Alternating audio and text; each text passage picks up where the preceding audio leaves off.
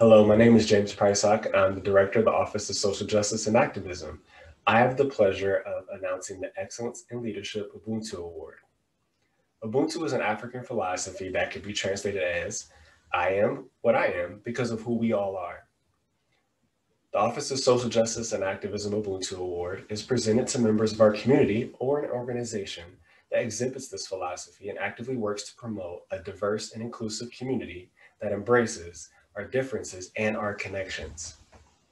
Our first recipient is a remarkable member of our community.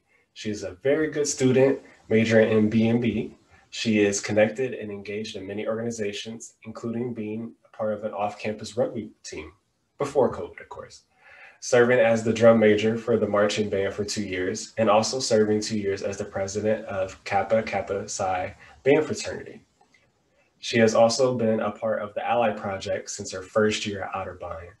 In all of these roles, she is an exemplar of social justice and activism. Her activism isn't just for show or at certain times. She is dedicated to inclusion, equity, and diversity in every part of her life. I'm pleased to announce Rachel Muti as one of the winners of the Excellence in Leadership Ubuntu Award. Congratulations, Rachel. Our second recipient has initiative for bringing conversations to the forefront in regard to the racial disparities that affect students of color within Otterbein and Westerville's communities.